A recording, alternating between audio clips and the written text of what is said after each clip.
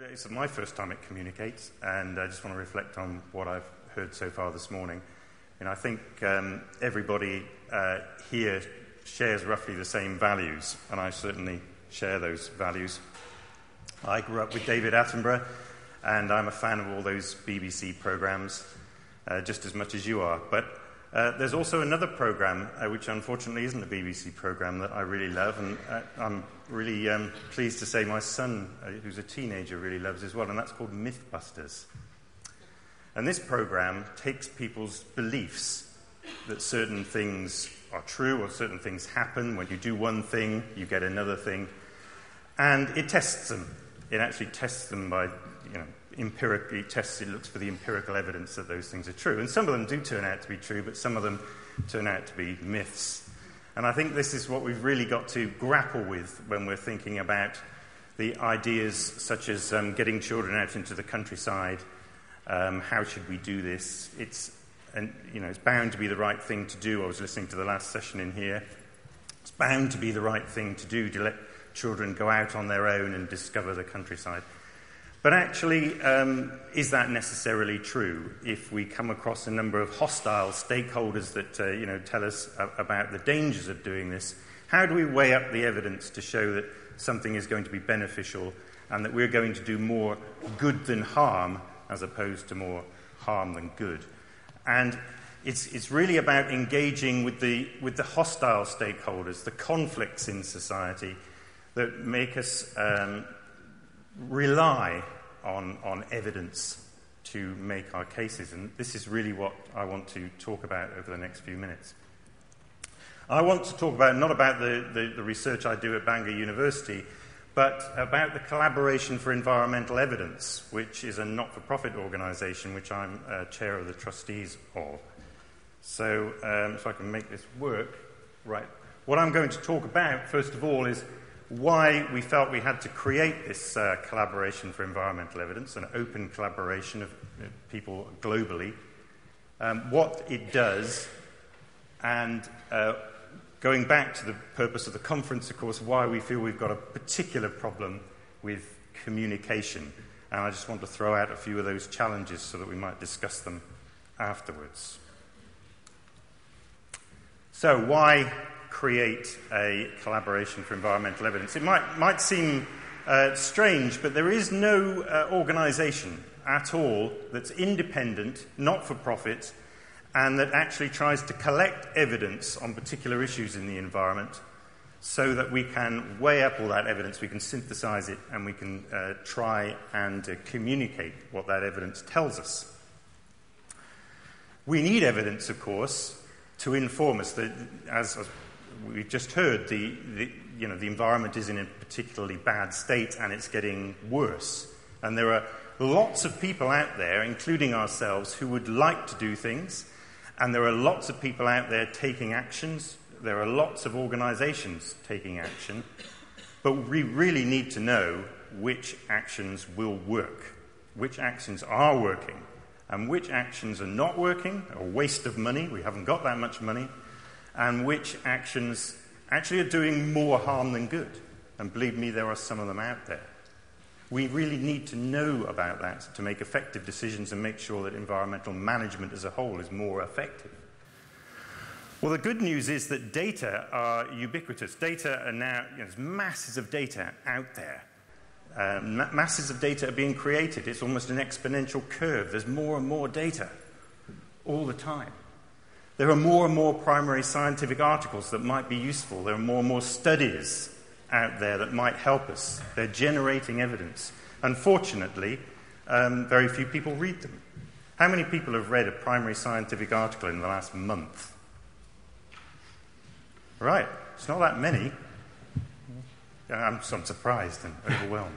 This is not a normal audience. Yeah. But normally, it's not a majority of people. And how many people feel that they've read all of the relevant primary scientific articles that are relevant to their jobs and their decision-making that have been published in the last month? Right, I think I've made my point there. Thank you. And also, the problem with primary scientific articles is that they're extremely variable in their quality, I'm sorry to say.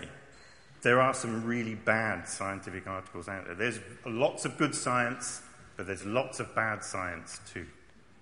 And we really need to discriminate between the good and the bad in terms of scientific articles.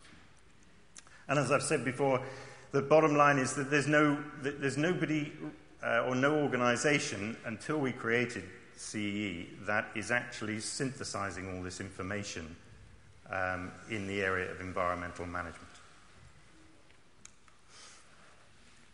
Well, so there's lots been written about science informing decisions, of course, and science only informs decisions. It doesn't make decisions. It doesn't, in any way constrain the decisions of many organisations. In fact, science is completely ignored in lots of different cases. And we can understand, of course, that in the commercial world, science is often not used as a basis for making decisions or claims about certain things. And so, what's the best lager in the world is not a science-based decision or claim. Whether David Beckham is the greatest footballer in the world is probably something we could debate as well. But when it comes to decisions about certain products that affect our lives, that affect our health, then science does become incredibly important.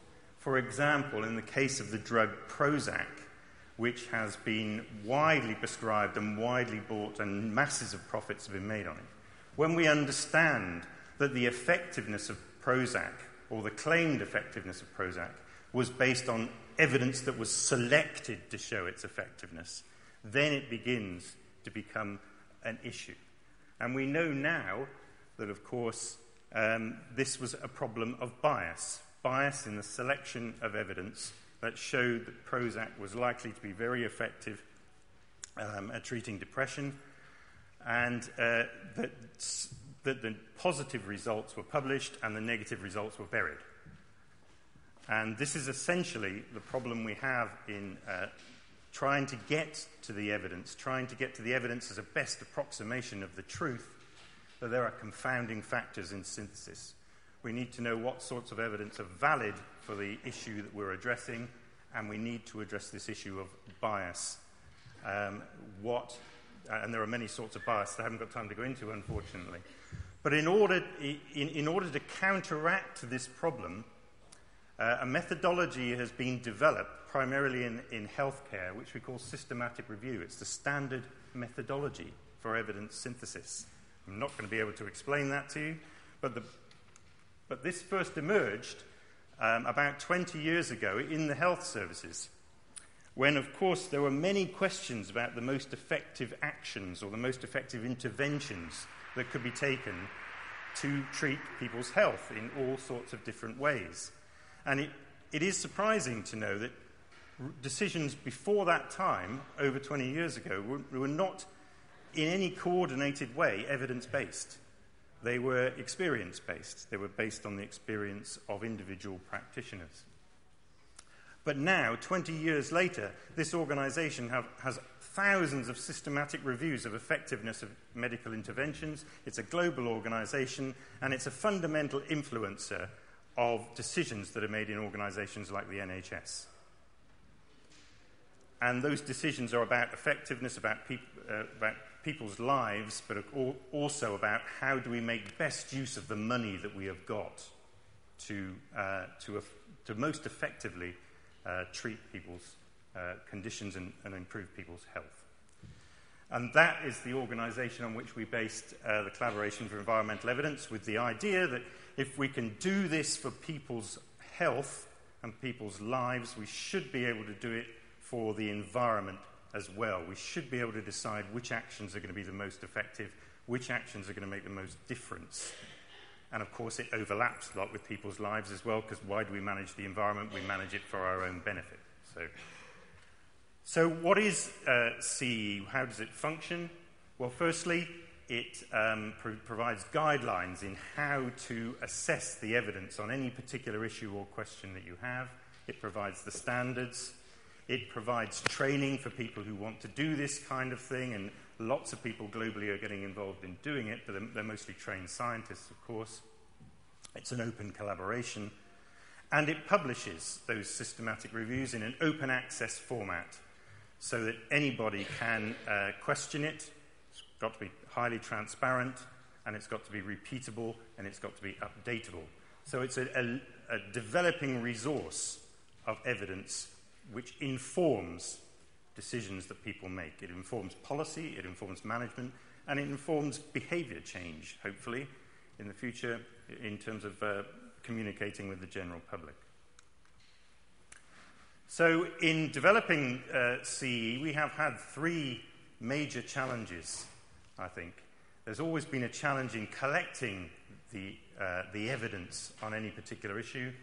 There's certainly a challenge of synthesizing very, very different sorts of evidence. But the challenge, of course, that I've been asked to talk about is communicating that evidence to decision makers. Now, there's no easy way of doing this. All I can do is tell you some stories, I think.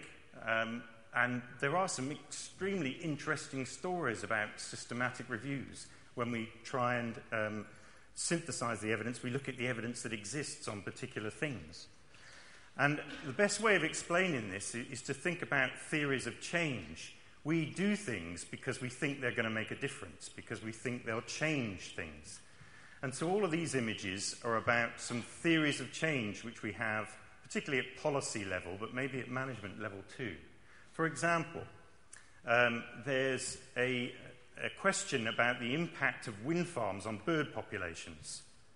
The idea is that wind farms may negatively impact on bird populations. And so can we site wind farms in places that they do not affect or minimally affect bird populations? There's a theory of change that if we put riparian woodland, if we site woodland along the edges of rivers, that this will help us adapt to climate change, keep the rivers cooler, and enable the cold water fish like salmon to remain in those rivers.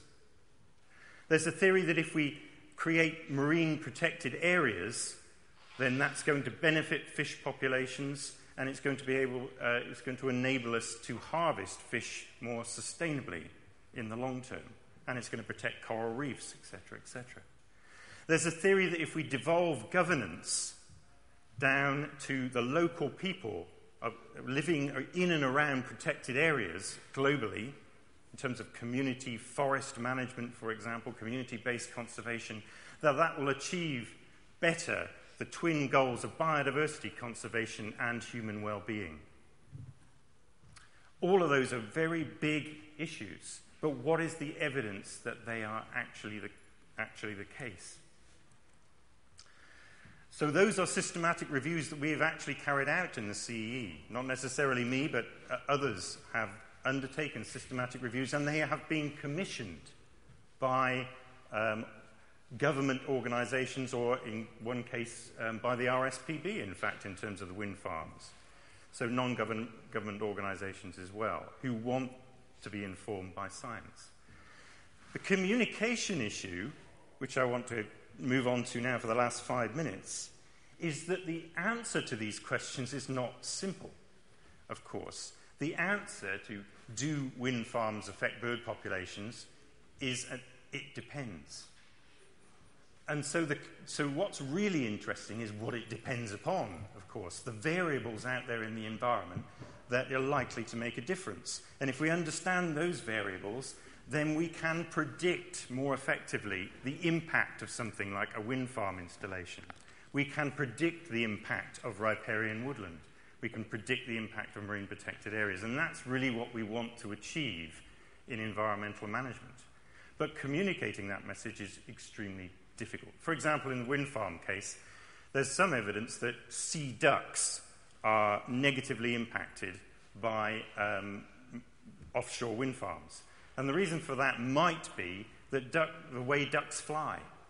They're not very maneuverable in flight. They fly very differently from some other things like raptors and waders. And so, the answer to the question, the basic primary question of the review is it depends, and then you move into a lot of very contextualized information. So, simple messages are not necessarily appropriate. So the challenge we face is that the useful message is a complex and a long one. It's also quite a scientifically based one. And also, these complex messages are really burdened or racked with uncertainty. In other words, whenever I talk to people about these systematic reviews, which we've taken a long time to do, and we've been very rigorous about them and meticulous, and they get so disappointed when I tell them about how uncertain it all is. And you think, well, yeah, that's the way the world is. Our messages are not that simple. And of course, that uncertainty comes from two things. It comes from the fact that the world out there is complex. It's a very complex world, and nothing is easy to bring down into a simple message. And also that the evidence base itself is terribly, terribly poor. Although there are masses of data out there, actually a lot of it is not very good. It doesn't help us very much at all. It doesn't actually make anything more certain. So the communication challenge, that is partly the communication challenge. It's partly about moving from very complex scientific information, like this forest plot over here, which is a synthesis of a large number of studies, into something that we could perhaps communicate through with non-scientific language and in appropriate media formats. We try policy briefs, of course. We try podcasts, try and get people to read them and listen to them. And we don't know how effective that is. We need a systematic review itself on how effective communication is. One specific thing I think is very interesting to us at the moment, and here I got to give a plug for the NERC, because they have funded not only the development of the collaboration, but also a number of projects which we've undertaken through their knowledge exchange program. And we're trying to find a way of communicating how reliable the evidence base is, how good it is in terms of a number of different factors. How many different studies, how those studies have been designed, the biases that are there, how well it's reported. And one of the projects we're trying to do is bring together syntheses and report them in what I think about as a TripAdvisor for evidence. I'll just put up the hotel that I stayed in last night, actually, as I thought that would be an appropriate one. I'm a TripAdvisor fan, so I tend to report on these things. If we could get this kind of format, it does actually communicate quite complicated information about accommodation, and it does take into account crowdsourcing, so that you can actually get people's idea of how useful the evidence is. So that's one idea that we are investigating at the moment. And thank you to NERC for supporting a lot of the work we do, and that's our website. Do take a look at the resources we've got there, and I would be very happy for you to feedback any information or any opinions that you have about what we do. Thank you.